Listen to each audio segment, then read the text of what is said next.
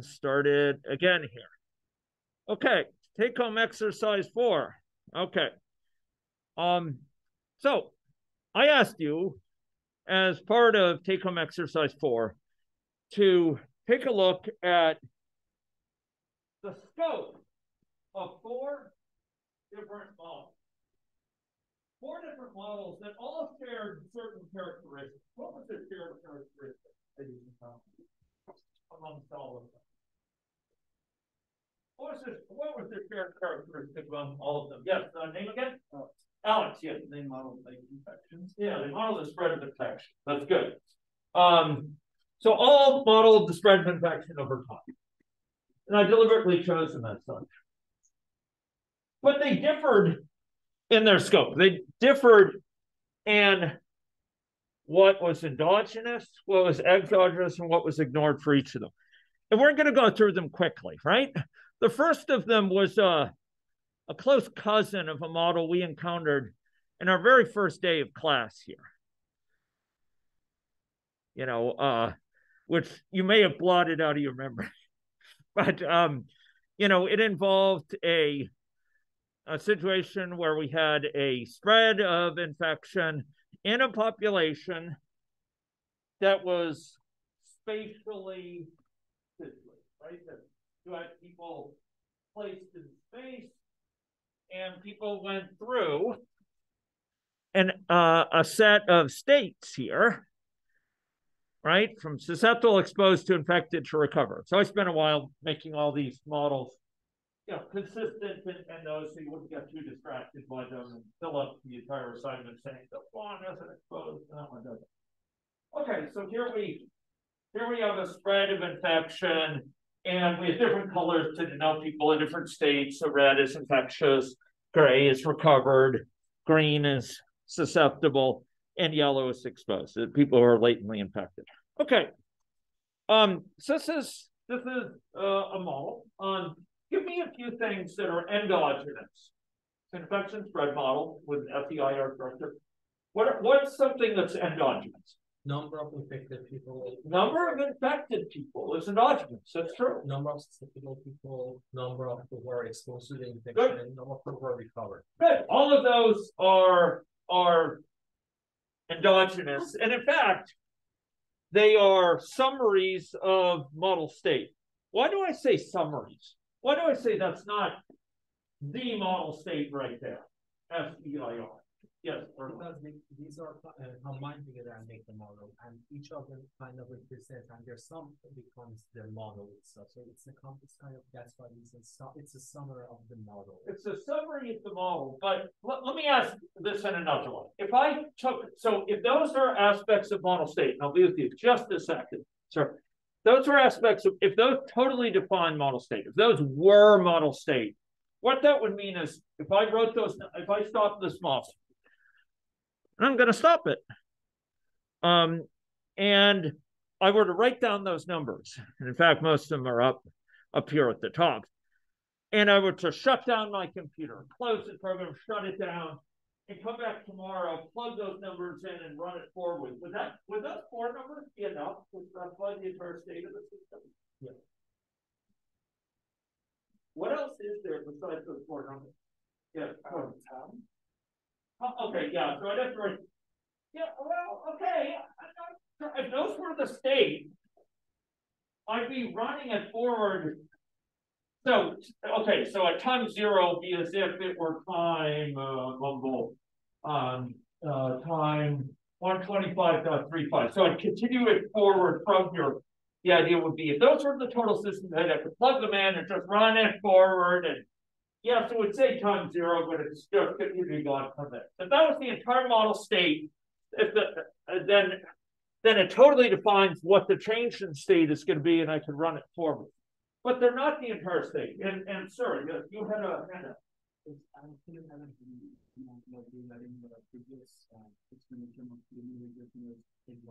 Okay. Can I come back to that? That'll be awesome. Yeah. And your name? Rashid. Okay, thank you, Rashid. Yeah, so if those numbers are all of model state, what's missing from those numbers? Not yet. Yeah, the spatial structure of this, right? The spatial structure of this is absent from those four numbers. And that structure matters. Give me an example where I say that structure matters. I say, depending on where people are, it makes a big difference. Give me a situation, two situations to be very different in their implication with the same four numbers. Yeah, Ben? Yeah, you could imagine in a situation where basically the recovered is kind of flipped with where the infected are, so that it blocks the covered and infected on the inside such that it could never spread outside. Good. Brilliant. Brilliant. So Ben says, look, imagine if all these are covered, all these breaths, it's just a number. And that's all that matters. We should be able to pick, where they are. Like, it shouldn't matter where they are. But if we put those recovered all around here, a sort of cordon sanitaire, a sort of sanitary cordon, to sort of block it, then it would block it from spreading, wouldn't it? Because it couldn't go any further. They're recovered. As long as they're not about to change back, right? To susceptible, it would block it. And so that would make a huge difference compared to if the recovered were, for example, just scattered occasionally around here. Right? If these recovered were scattered randomly here, and this was all mixtures of green and yellow and so on, it would also evolve very differently, right? So it matters where they are. The fact that these are at the periphery, that these infected ones are at the periphery matters because it's spreading outwards in these rings, right? And that makes a huge difference. It makes a difference in a big way why we see these kind of successive waves of infection, right? Where it spreads outwards in successive waves. It's very much like a prairie grass fire, spreading out, spreading along, burning itself out, but then some sparks from the outside come back and start a new one from the inside. That's the spatial organization here is actually really important. If you just had people infect people anywhere in the whole space, it would look very different. It would much more quickly rise and fall and burn itself out because you wouldn't have the locality. It wouldn't take time to spread out. Do you see that? Okay, so exogenous, so endogenous things here include the spatial structure. Good. How about exogenous then? A rate of spread of infection, that's good, that's a tool, and then name again? Yeah, the number of days people remain infected. A lot of these things, if you looked, and I realized I sort of told you, hey, peek over here. It's good modeling practice. A lot of these parameters are listed over here, but you can also see them. I reflected on the fact and that, oh yeah, they're also listed here. So you can kind of see these assumptions. These are assumptions that we're telling for the model, right? That the average duration of when people are infected but not yet infective is 1 day, or the duration of immunity is 90 days. Yeah? Okay, yeah, Ardelan. I know maybe I'm wrong, but you once that you the number of injection and recover at the middle of the model and then turn it back on, and if those numbers, the model seem to be the same way. So I don't know why. But now if you give it that number, what I'm saying is, I'll try to approach it this way.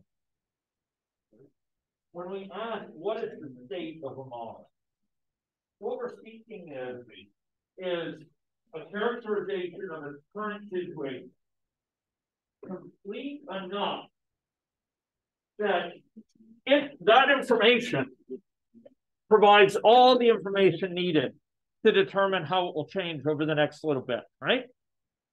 If the description of the current situation should be complete enough.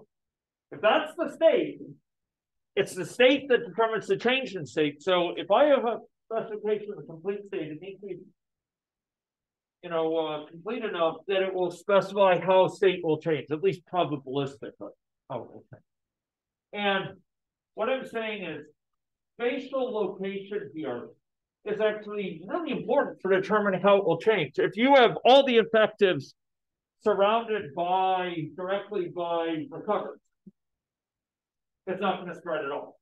If the effectives are surrounded entirely by susceptibles, it'll spread very quickly in the next little bit. So the spatial context, the spatial layout of where these individuals are actually really matters to this part. Does that make sense? There's a hand up there, John. Yeah. I'm just wondering the population also fall into exogenous. Yeah, the total population. Total population, darn right. Yeah, that's exactly right. Total population is exogenous. We specify. That's right. And so what's ignored? And then I'm going to come to the question by Rashid. What's ignored in this model? Tony? Yeah, okay, so I asked you what's ignored, and I felt actually it's a little bit of an unfair question because I'm not telling you like this is a model of COVID-19, right? And probably if I had extra time, I would go and say, imagine these are models of COVID-19, but some of them are not appropriate for that. So anyway, there's a little bit of an unfair thing, but yeah. So for some infections, death is an important factor in there. What's something else, Arnold? Vaccination and either or Okay, so there's no stimulation of vaccination as a process here. There's certainly none of people isolated. That's exactly right. Yeah. Risk of complications. Risk of complications. Yeah, there's no representation. People need to be hospitalized. The impact of hospitalizations on their contact habits, right? That they're not circulating in the community, or because they're really sick, they're at home instead of going to gatherings or going to class. That's it. Agents movement. Yeah, there's movement of sorts. I'll do it just a sec, Alex. There's movement in the model of sorts, right? These waves move, but are any agents moving? No. That's true. There's movement, but it's not movement of an individual. There's a lot of phenomena like this in the world. You see a wave of the ocean rushing aboard and crashing, but you'd be mistaken, understandably mistaken, for thinking like there's, the wave is this thing bringing on water with it and crashing down. It's actually different water. Like what makes up the wave is different water as it proceeds. It's a phenomenon at a higher level than the drops of water. It's not that the water is rushing towards you per se. The wave is rushing towards you, but the water is not, right?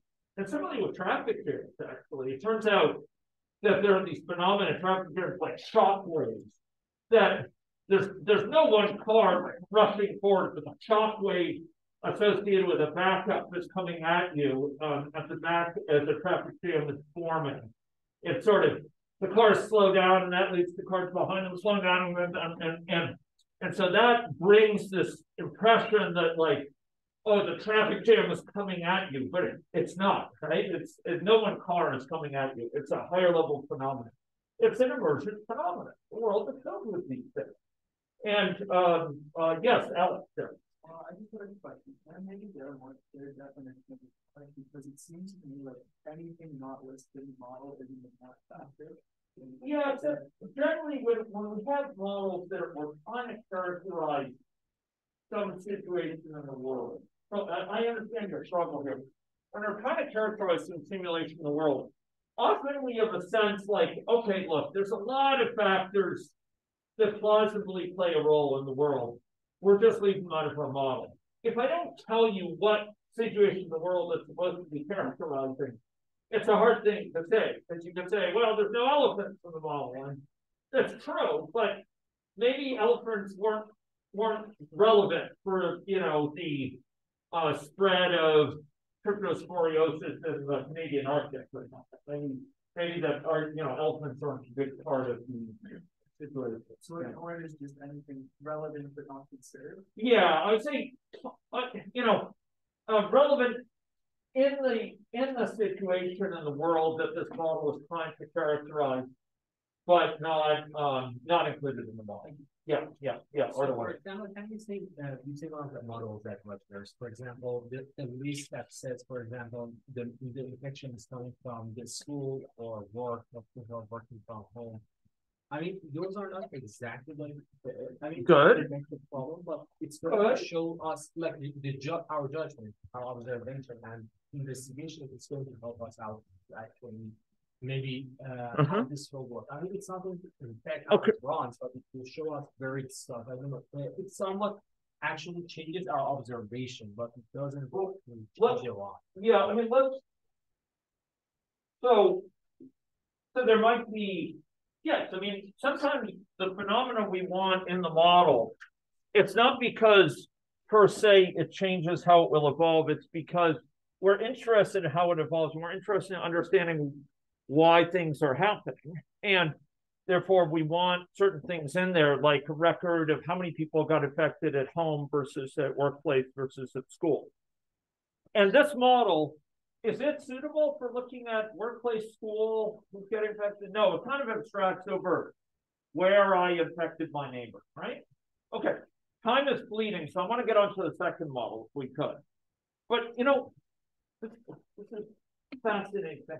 I have to say, this is the first time I've really run this class in this format. These are discussions that are really important for practical modeling. And I will tell you, if I just came in here and delivered you all a lecture, it's easier in some ways, but it does a disservice because these issues don't get brought out. And they are issues actually that come up a lot in real world modeling. What to leave out, what's included, why do we need factors? Like we want to understand the situation, we want to report on it, even though it may not affect the outcome. Okay, so let's go now to the next model. SCIRS, crowding disparities, version 14 with trying to find projected state space. Okay, here we go. As turns out, I have the model built. Okay, so this model 2 is a model. Wade has a hand up. Oh, thank you. Was I sharing it before? I missed when you were sharing it. Okay, I stand remiss. Okay. Okay, so ladies and gentlemen, this too, as was said earlier, is a model of infection spread in a population. And, once again, colors denote people's infection status. But as you can see, it looks rather different. I think in this time it actually burnt out. So let's try it another time here. And we will see a person starts infective and infection spreads here. And we have a depiction of the fraction of people that are infected up here and the number of people getting affected per unit time and how much infection of that infection is occurring. Or actually, these are connection counts associated with people in the population and how much of it occurred in low income, that's this one, versus high income individuals. And people's location was determined by their income, it turns out. So if we looked at where people were placed and we looked at here the population and we saw where their X and Y location was determined, their X location, how far they over in the X direction depended on their income. Okay.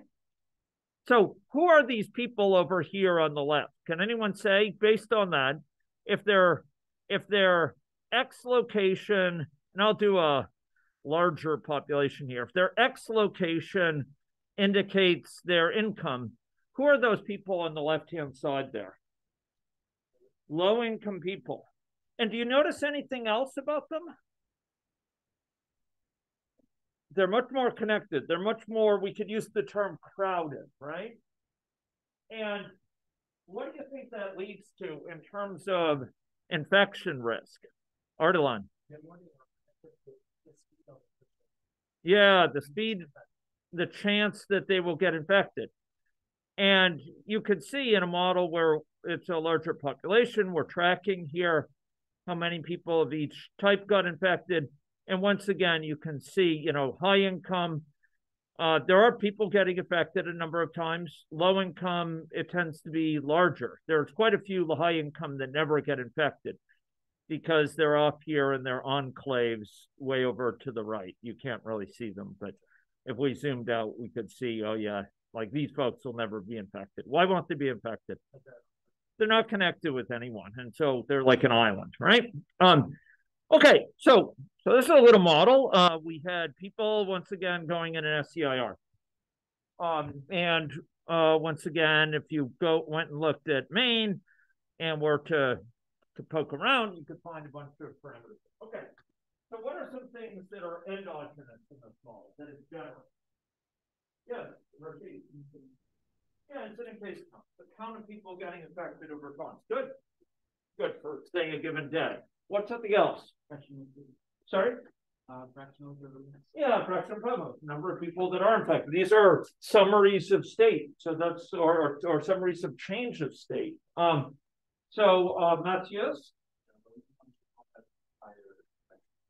Okay, yeah. So it generates infection rates. In fact, different infection rates, in people who are low income or high income, right?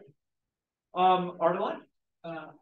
So the top population, I think the population itself can be higher or lower. They are making it so according to these models that we have. Okay, so population, that's true. Like we have a large population scenario of 1,000, and then we have a small one of 250. So what sort of parameter, what sort of thing is that? Is it endogenous or exogenous? I think it's exogenous. And you are correct, yes. But I had a question. So income was trying to understand the model.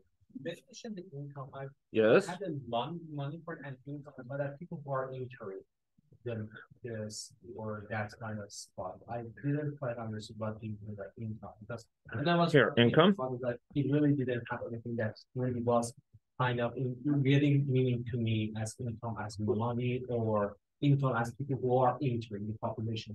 Oh, yeah, sorry. I know income here is meaning they're earning something like they're earning per unit time. So like they're earning per year or per day. It's sort of how much money they have coming into them on a per unit time basis. Okay.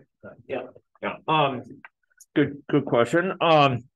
Okay, so what things are any other things that are endogenous here? Yes, Ben. Specific distribution of the people in connection with them generally.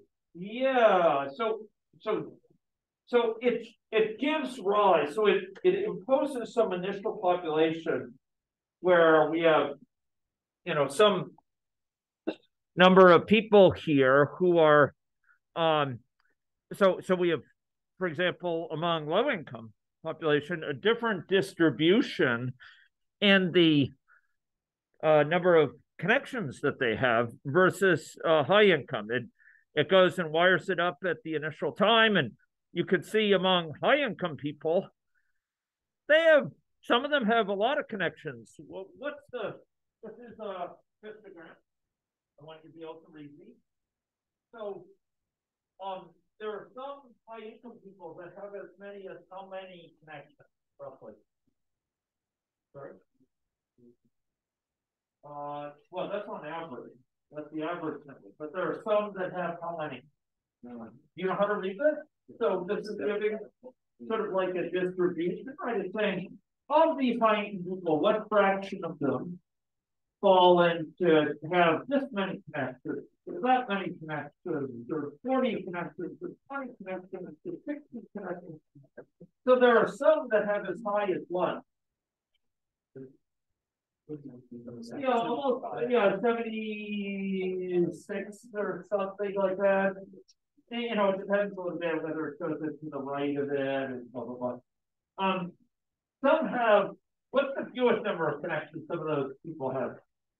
0. There's actually, it's a zero heavy distribution. It's actually some people, the plurality, the single largest number. The mode of this distribution is what? How many connections? 0. Got that. It's 0 connections, okay? But low income, they're way up here. And is this higher or lower mean? Higher. A little higher or a lot higher? A lot higher, yeah. So it's like over 3 times the size, right?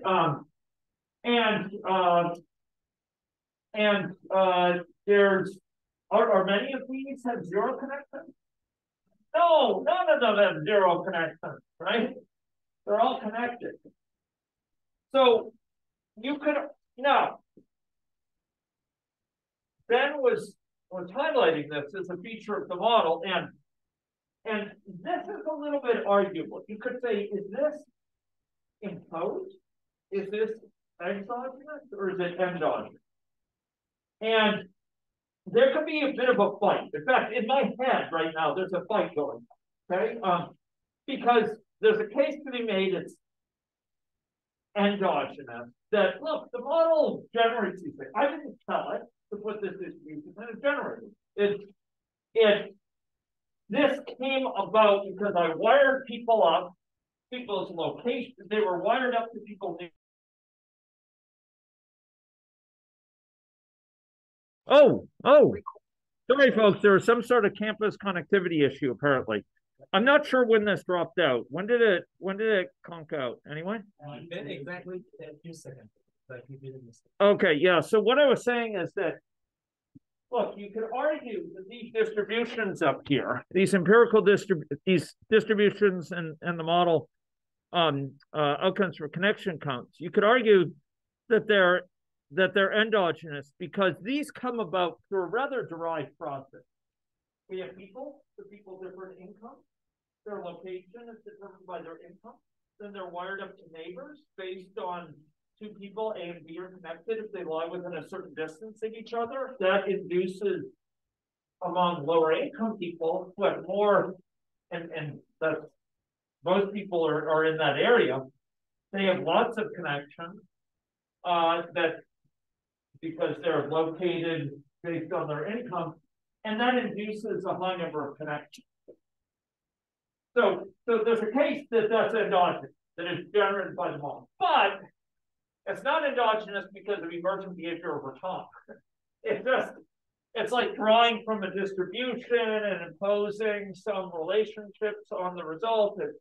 It's a somewhat complicated process. You pick their income, and then you pick their location based on their income, and you pick their connections based on their location, and then you summarize in terms of the count. But there's no time there. There's no generation over time. You could say, well, it's a higher level pattern induced by, some combination of functions applied to kind of draw some distributions. And I would say, yeah, so that's arguable. It's certainly the fact of where they're income determines where they are visually with a certain relationship. There's some exogenous components there. On the other hand, so you could say, yeah, it's not really endogenous in the same sense, and I think it's a borderline case. You could, I would say, by a dynamical systems perspective, it's not dynamically endogenous. We're not generating it over time. It's a feature of the initial state of the model that is dictated by some statistical patterns, which are rather, induced. How about this thing up here? How about the number of times people have gotten infected by income? Here's high income. Look at their distribution. This is their histogram versus high income. Low income. This is high income. What's the mode of the number of times they've been infected? 0. That's the single most common value, right? And then there's a second mode of it. There's a second modal, it's a bimodal distribution of 2 modes, different is the word mode. And the single most common value in this upper one is 6, right? How about for low-income people? How many times have they been infected on average? Yeah, it's like higher, and also it goes. There's more to the. You could see it's kind of skewed to the right. How many of them had 0 infections? None. I mean, they've all gotten infected, right? So is this endogenous or exogenous?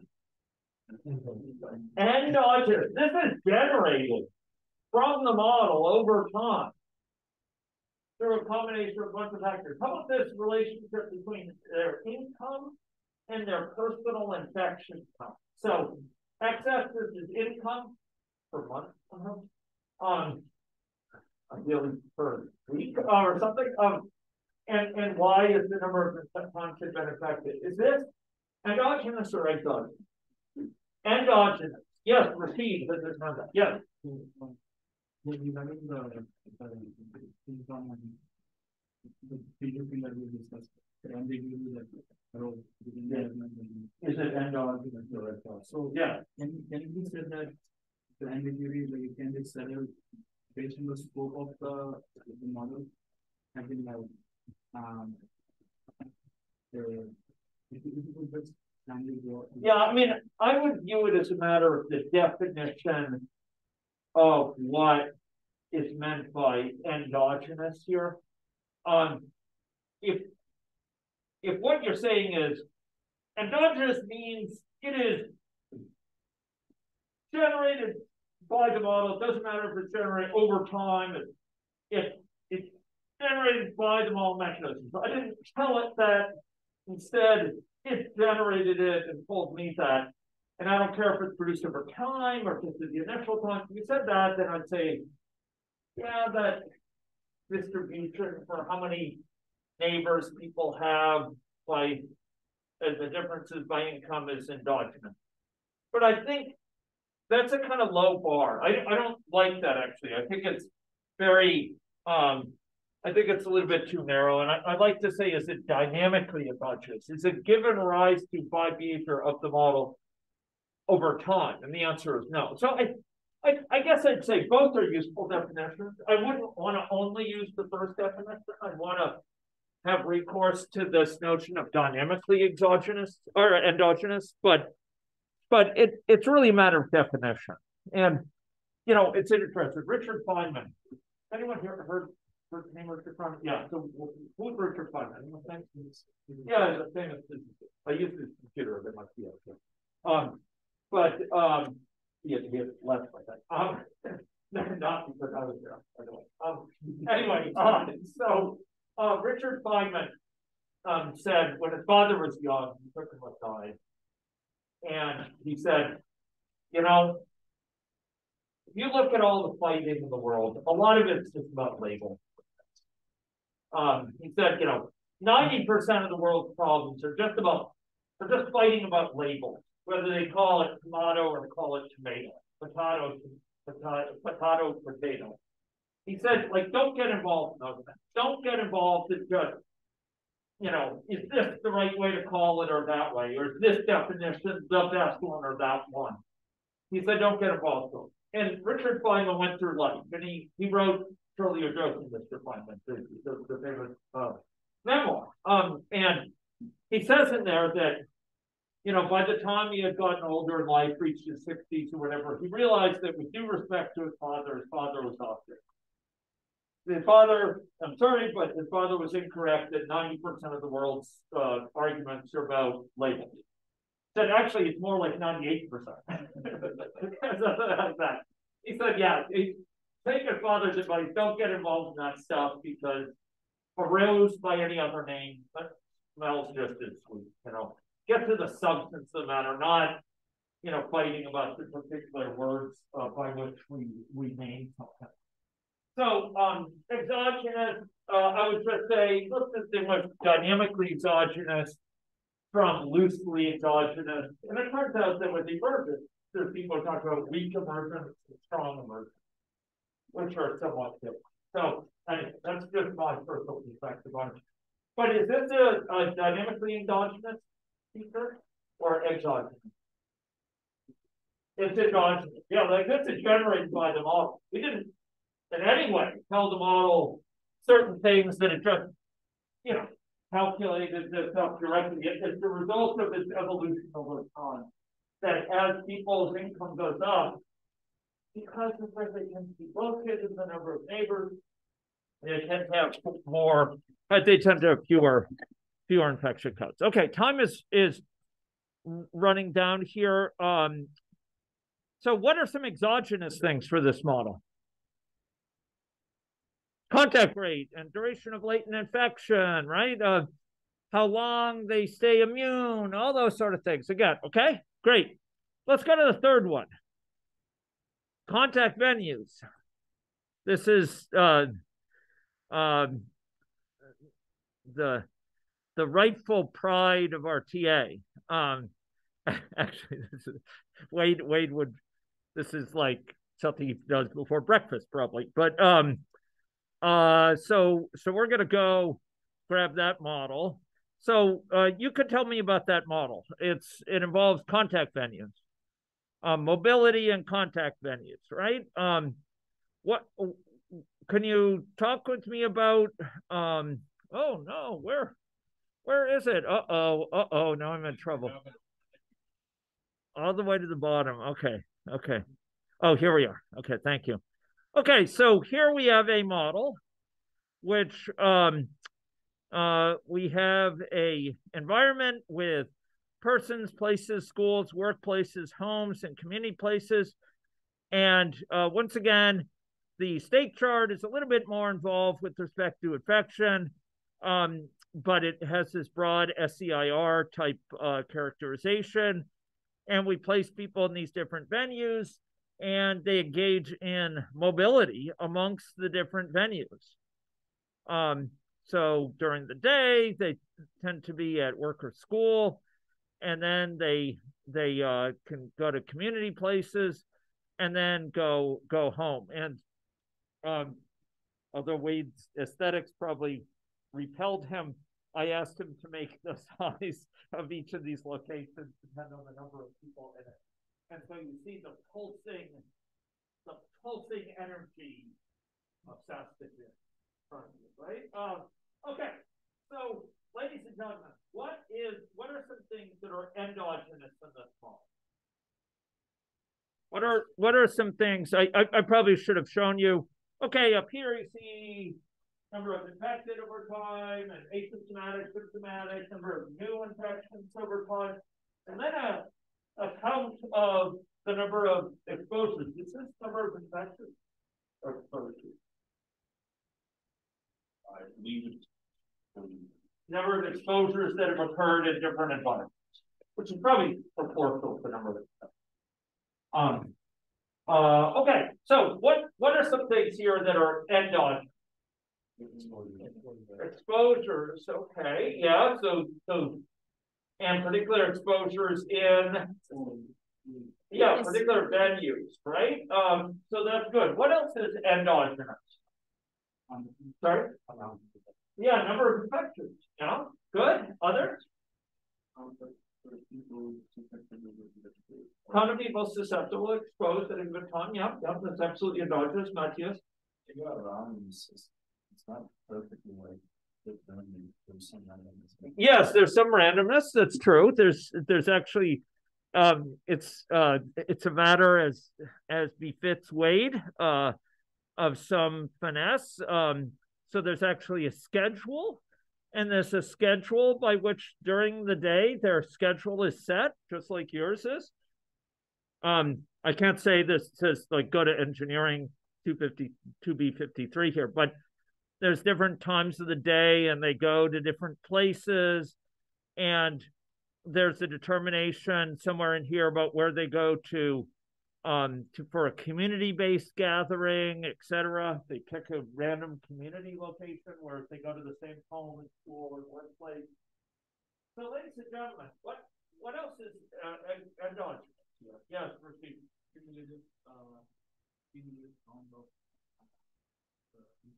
Amount of infections, that's absolutely true. That's right. But going to Matthew's comment, their movement in space, how much they're spending at different places. You know, to some degree, their schedule is set, but they get exposure as a result of the model running over time within this context, right? The fact that they are exposed at the school or at home to different subsets of people, right? So what are some things that are exogenous for this model? Anyone? Where would I look at that? Yeah, the parameters, the assumptions about things. And in fact, per Matthias's comment, you know, the very imposed specification that after work, they go to some community place, you know, or they go with a certain probability distribution to these different places. Those things are imposed, and then they go home, right? Or with certain probability distribution. So those transitions, there's some aspects of this that have assumptions in them. So that's good. What things are ignored in this model? Sorry?